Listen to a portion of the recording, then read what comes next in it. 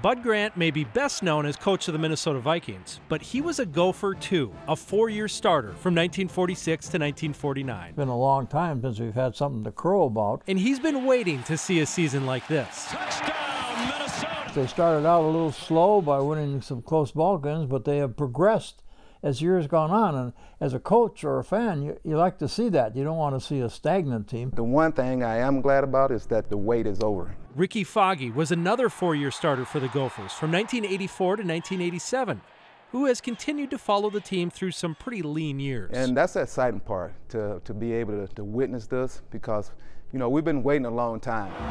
This year's team mirrors Foggie's team in many ways. A losing program turned around by an inspiring head coach. Lou Holtz for Foggie. What they did tonight was really special. PJ Fleck for the current team.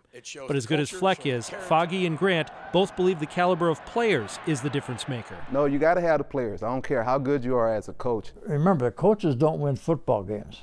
Coaches can promote, they can recruit, but the players, you got to get the best players. To make the Big Ten championship and a trip to the Rose Bowl, the Gophers need to beat Wisconsin on Saturday.